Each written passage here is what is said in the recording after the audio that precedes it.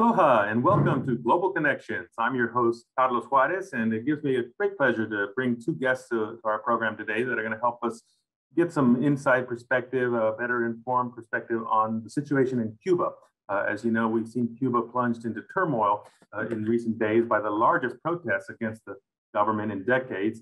Well, on one hand, it can be seen as well more of a range of protest movements around the world, but on the other hand, it's distinct and different and important for us to look at, given the context, the history, the location. So joining me today, I have two guests I'm especially delighted to welcome. I have Susannah Rodríguez Drissi.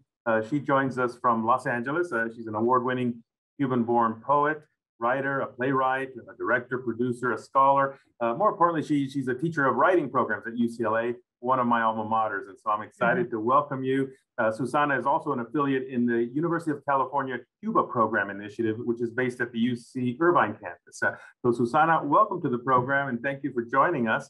I'll turn in just a moment to you, but I also want to briefly introduce our second guest. We're also joined by Ariana Hernández-Reguant. And Ariana is a cultural anthropologist from Tulane University, and she studies issues of public expression of social, political ideologies, issues of race, and she's also spent several years in Cuba back in the 90s doing field work, looking particularly at state media outlets and different aspects of recording studios, advertising agencies. So very interesting because we're going to see as we talk about this how important social media has become today. And so it'll be valuable to get insights from both of you. Ariana, welcome as well to the program. And so thank you both for joining me. I'm in Honolulu, as you know, and our audience really is worldwide, but certainly while the focus is the Asia Pacific region, it's very important for us to take a look. Of course, Hawaii itself as an island state, we've got challenges and issues that presents, but Cuba, of course, a very important, part of the region of the U.S., the Caribbean, and as scholars, as Cuban, yourself, Susannah, I wanted to just maybe first give us some background about your own interest in Cuba. I mean, Susannah, you were born there, but tell us a little bit more, some of what you've been doing, and then I want us to really turn to what's been going on, some reflections, some thoughts. So I want to just open it at this point, Susannah. Please just share with us a few words. I know also a chance to mention that you've got a new novel just published now, and we want to make sure our audience knows about that. It also touches on Cuba, right? Can you say a few words about that and just introduce yourself? Yeah, sure. So I'm Susannah Rodríguez Drissi. As you say, I'm faculty in writing programs at UCLA. Also a UC Cuba affiliate faculty. I have a PhD in comparative literature, specialize in Cuban literature, in particular connections between Cuba and North Africa, Latin America, and the Arab world, specifically working with Cuba. Of course, I have been, I've worked with Ariana, who we will hear from in a minute, in the past as associate and literary editor of Cuba Counterpoints, a journal that focuses on Cuban issues, and I'm sure she will tell you more about it when she speaks.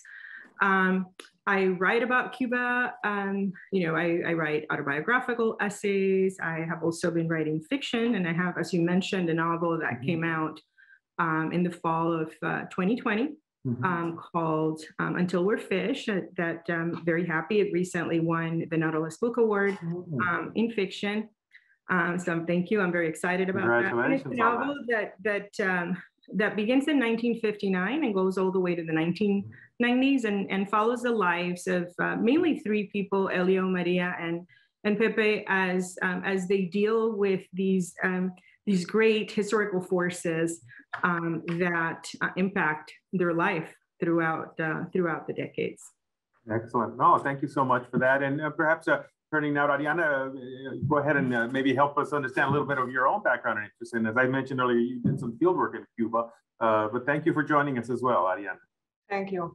Well, I went to Cuba to study what at the time looked like a transition to capitalism, and that was in the middle 90s. But of course, the transition didn't happen. But I looked at how the economic reforms that were taking place in the media and in culture changed really how people thought of themselves, of work, of property, of the role of the government. And so I've been, I've followed up on that over the years, following political and social and economic developments in Cuba. I founded a web scene of Cuban affairs where Susannah worked with me. And I also coordinate the network of Cuban scholars, which is a worldwide network of academics with about 840 some people. But, and then lately I've been doing research in Miami on Trumpism and on ideologies here and US-Cuba relations, but from the perspective of everyday life and the sort of views that people have, trying to understand how immigrants think of questions like freedom or property or the role of government, how people who lived under socialism sort of develop their lives in relation with the state and with each other, what expectations they have of police and so on. So this is the research that, among other things, the research that I've been doing. I've also been doing field work in media outlets here in Miami. Excellent. Well, it's clear. I mean, both of you bring, I think, a very informed perspective on this issue, very personal, of course, as well. But what we see now in this past week, beginning, I think, last Sunday, we began to see, some protests. And we need to be very clear. Protests are rarely seen on Cuba. It's a place where the opposition to the government is pretty well stifled. The state has a pretty strong control. And so on one hand, seeing thousands of people taking to the streets in cities across the island, shouting freedom, down with the dictatorship. This is not usual. And, it took on some violence.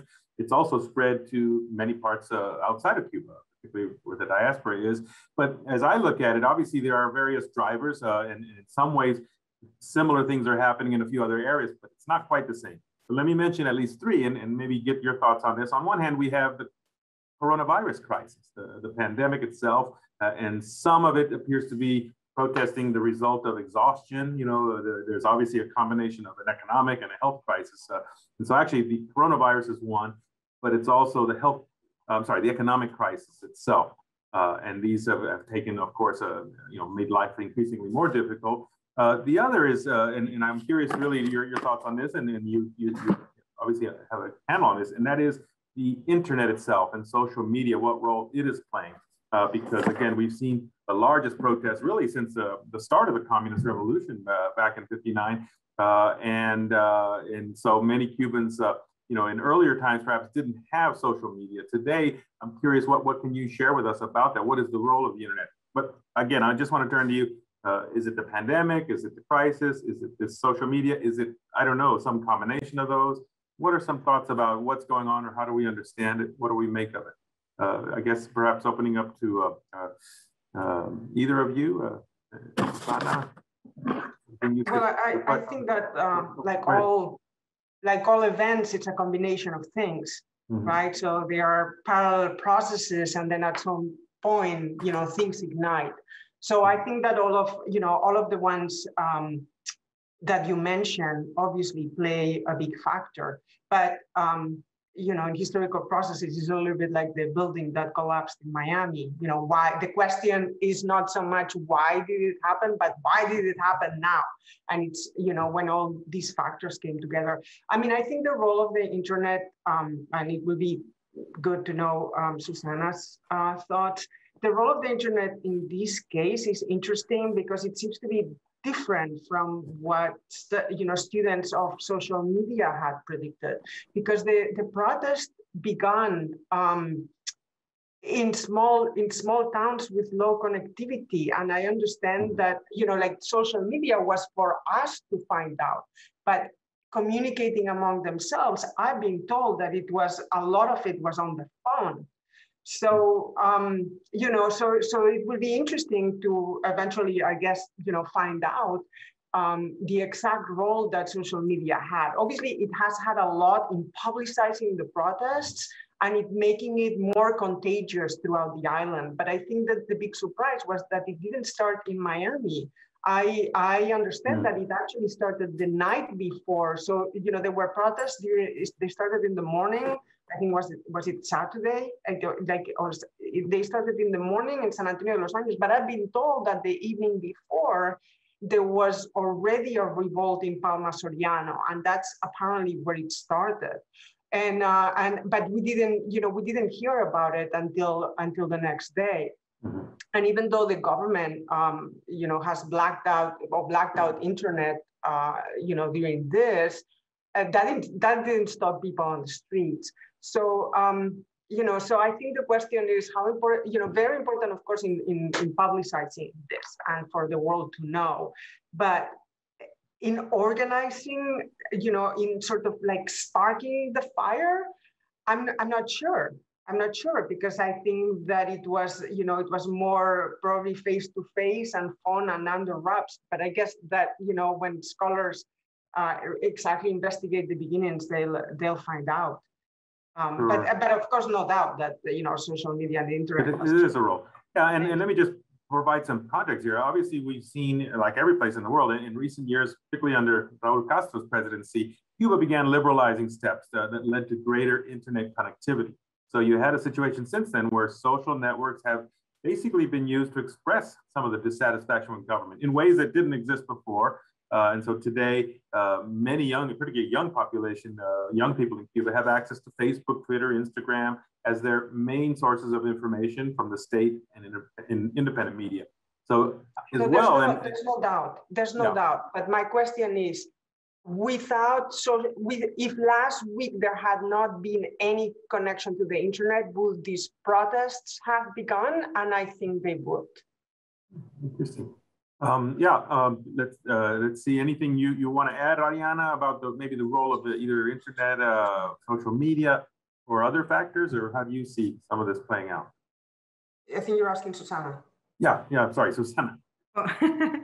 I mean, look, there's no doubt that, you asked originally about all of these forces impacting or igniting, having a role in igniting what has happened in Cuba. And there's no doubt that a cubano de a pie, or the average Cuban's economic situation, has suffered greatly, partly because of, the tightening of U.S. sanctions. Cuban Americans, if they can't send remittances to their friends and family on the island, then they will ultimately hurt their friends and family. If U.S. tourists can't visit, then that will also hurt the emerging, or at least until recently, tourist sector, and they will feel it. However, and of course, there's COVID in the mix, which has absolutely impacted people globally. But let us not forget, Cuba has enjoyed preferential loans from countries like Spain and China, that during the 70s and 80s, at a moment of Soviet, or what we've called the Soviet largesse, Cubans were struggling to eat, heal, and clothe themselves. I was there at that time. That, U.S. embargo on Cuba set in place since 1962 is not a complete and total embargo. In fact, according to the U.S. Department and State website, the United States is the largest provider of food and agricultural products to Cuba. So while, Cuban lack of food and medicine, the government has built luxury hotels and hotel restaurants with generous menus that ultimately have only reached the tourists, but not the Cuban people. We had also, at the beginning of the year, I gave a talk precisely on, the talk on medical humanities, and I was discussing the two vaccines that Cuba at the time was developing, and that was Sovereign 1 and 2. Now you also have Sovereign 2 and Abdala. That hasn't apparently reached the people either. Where is the blockage there? Is it coming from outside? Is it coming from inside?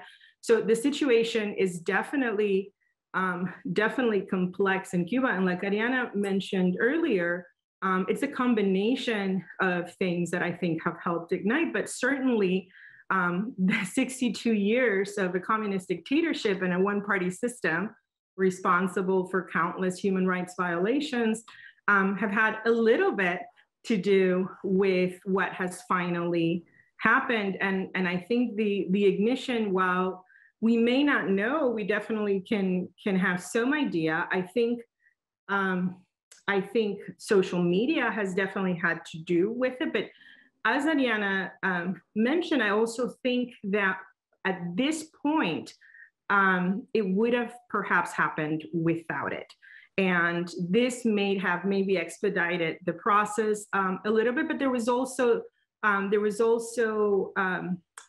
movement, the San Isidro movement, that we heard from, and there was a protest in November of 2020. And so I think that was part of the inspiration as well as the many protests around the world and the protests that we saw here in our own country. I mean, I think it's extremely inspiring, and because there is social media and because they have access to images of what was happening here, I think it's undeniable that when you see powerful images of people voicing their frustrations, a country like Cuba would take notice and eventually come to do the same. We also have, young people who did not grow up with the romanticized version of a revolution. People for whom,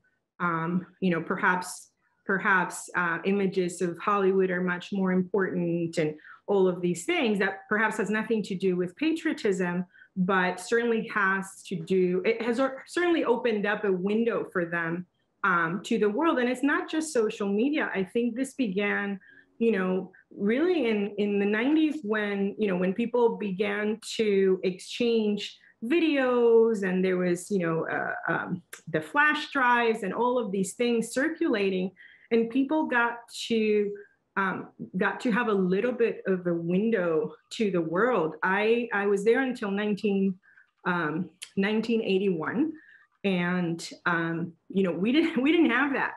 I was thinking the other day, my image, just to give you an example of California, was California covered in snow, right? So I had no idea that it's sunny California. I had never tasted certain things or seen certain images. We were very, very limited, and except for a few, mostly music that came from the outside, there was nothing coming in or out of the island. So we were extremely, extremely naive about the rest of the world. Had no idea what was happening. So I think the 90s, even though it was a tough situation for Cubans, and I say tough and not tougher necessarily because it's always been tough. It's the system has always been oppressive. The human rights violations have always been there. We have always needed more food. There have always been blackouts. People have always needed freedom.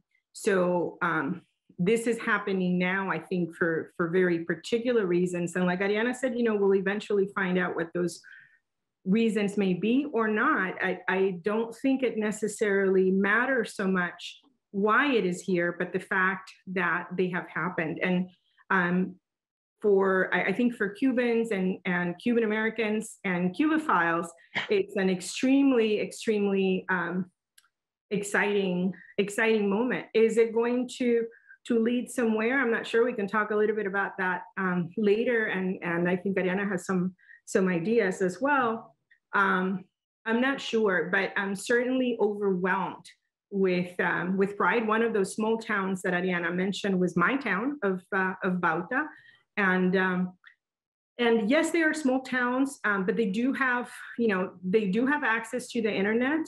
I think one of the things that surprised me the last time I was in Cuba was the fact that everyone does have a phone, and I think Cuban Americans have made sure that their families on the island are able to have a phone to communicate and such. So complex situation, but an extremely, extremely exciting moment with a lot of potential, because from this point forward, I don't think anything will be the same.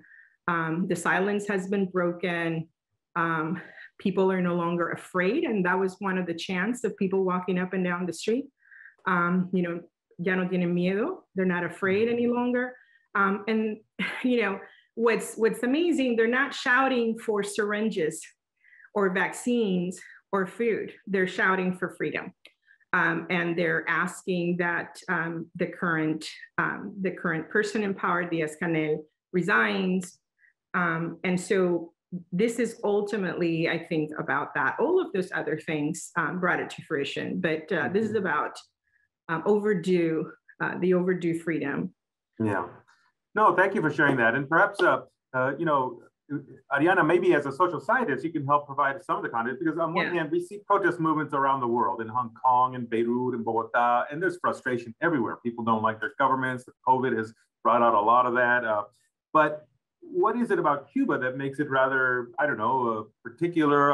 It is a society that maybe doesn't have the same type of civil society that we might see in other areas. I don't know if you might describe that. But on the other hand, back to this issue of the social networks, because clearly they become important platforms for artists, journalists, intellectuals to have, you know, opportunities to demand their rights or call for protest.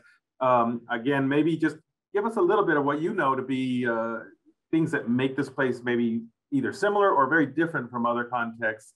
And I'm particularly thinking about, you know, how is it that society is organized or not, or maybe, you know, these issues. What is it about Cuba that's different maybe from other areas where we see what looks like similar protests? Anything you can share? I think that that for one, Cuba has been going through a dire economic crisis, that it's been different from what it was before. Obviously, it lost the Soviet support in the 90s, then it had Venezuelan support, then no longer. Cuba cannot get foreign loans, partly because it has defaulted in the past. It has to pay them obviously in foreign currency and doesn't have access to dollars. And so there's no doubt that the Trump administration strengthening the sanctions has really squeezed them, greatly. Also, tourism not going anymore. So a lot of, sources of income, dried out. Then also, I think that the fact that the government trying to sort of alleviate the hardship and bring in hard currency items and opening stores in US dollars, that was a slap on the face on people that did no longer have access to dollars without remittances, and with the small businesses that Obama tried to support. So I think that the combination of abject poverty with inequality, because you have places where people are very poor, but everybody is very poor, so nobody revolts, right? And so, to see that, a few among them will have access to these items where the majority of the population did not, I think that was, that really fueled grievances. And in fact, Susannah mentioned the Movimiento San Isidro of artists in Havana. Before it turned into a movement for freedom of expression, it was also against this dual economy. Mm-hmm. In fact, the second protest that they had planned that never happened was in front of the Ministry of Domestic Commerce, or I forgot the precise name.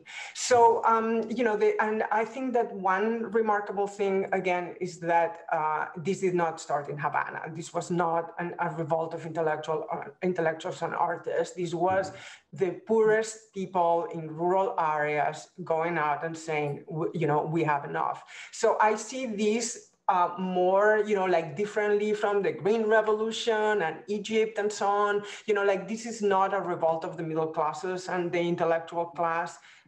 This is more akin to what, the traditional sort of peasant revolts in the countryside, in small towns, of people that are in poverty, but at the same time, they see that there is an elite that doesn't live in poverty. Right. Mm-hmm. And so I see that as, as revolts. And in fact, I think it was in The Guardian that they were making the point several times that these are leaderless revolts. And I think that point is very important, because they were, spontaneous revolts emerging in the most unlikely of places. places, to the point that very often it was really hard to know. Like people would say in such and such town, and you would go to Twitter and you would write the name of the town and nothing, popped up. And perhaps at some point, one person with one phone could broadcast what was happening. So I think that this is, this is different from other, like the Arab Spring or stuff like that. There's also barely any civil society that will be organized. And so, these revolts obviously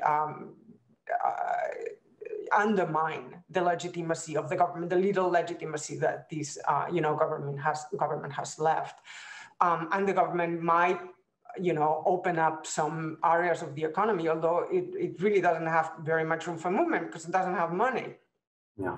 But but for greater change to happen, there are other conditions that will eventually need to be met. That we are years away from them. I think, like an urban middle class that it's organized and that it can, dialogue and present also interlocutors. We are also not seeing, the government so far appears to have a front that is strong. Like we are not seeing cracks. We know that there are factions within the government and that there's like hardliners and softliners and there's the military and there are sections that they really want to open up economically. But we probably see, if there are more changes in the coming months. But so far, they are just putting up, a strong facade. So, so this is an erosion, probably the biggest erosion ever. Also, Fidel Castro is not there anymore with his charisma. But we'll have to see also what the U.S. and Biden is going to do, because I think that they can play a role, obviously not intervention, as some people in Miami are demanding, but many think, and I think too, that now will be the moment to try to open up again, lift the sanctions that Trump strengthened, and we'll see what they do. Yeah, well, let me hold you that we're going to be closing down. The time flies very quickly, but I mean, this has been very informative to understand, obviously, the complexities, as we've said. Now, we will have to say for another show, a closer look at maybe the role of the U.S., because why this is also important for us, because Cuba has a particular, importance geopolitically, but also the large diaspora community. So it's a very real issue, personal and emotional. And so, again, we're going to have to close our show for today, but I want to maybe, if I can ask each of you for a final, very, very brief thought. I mean, do you see this as a moment of optimism? And I got a little bit of that from you, Susannah. Maybe this is an opportunity. Otherwise, there's a lot of uncertainty. We just don't know how it's going to play out. Will this be just another issue that gets snuffed down and in a few weeks it's like, back to the normal? Or is this the beginning of really the opening of something bigger? So again, we're at the end of the show, so we'll have to keep it brief, but maybe just some final thoughts. Do you see some optimism or perhaps pessimism and uncertainty? Ariana, or no, perhaps start with Susannah. What can you share? So very quickly, Carlos, I think for me, even more important is, people have asked me, what can we do to help? And I think amplifying these people's voices, making sure that we are listening to these videos and letting people know in Cuba that we can hear them. I had a conversation with a friend this morning who told me those closest to the issue are the ones with the solution. And I think getting the people closest to the issue in a room and letting them talk will be extremely important. They've been silent for 62 years. They're ready to talk. Mm-hmm. Yeah. So it could be a very opening moment. Any final takeaways that you can share with us, Ariana? I'm sorry to very brief. Got to keep it brief because we're at the very last minute. I like Susannah's suggestion for a final thought on what can we do.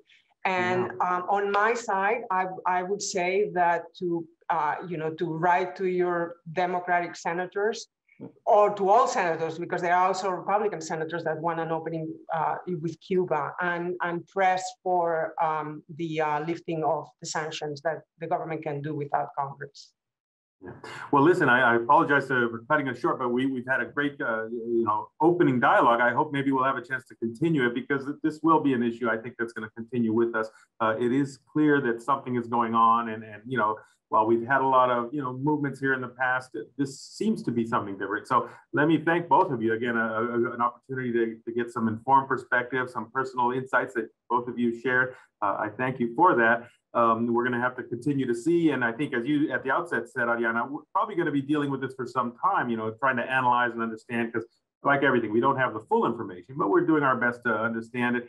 But let me again thank both of you. Susannah Rodríguez Drissi recently published her newest novel, Until We're Fish, and she joins us, writing professor at UCLA. Both of you affiliated with the U.S.-Cuba program.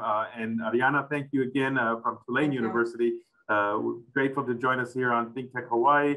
We're going to close on that, but look forward to more on the conversation in the coming days. Thank you again. Aloha. Thank you so much, Carlos. Aloha.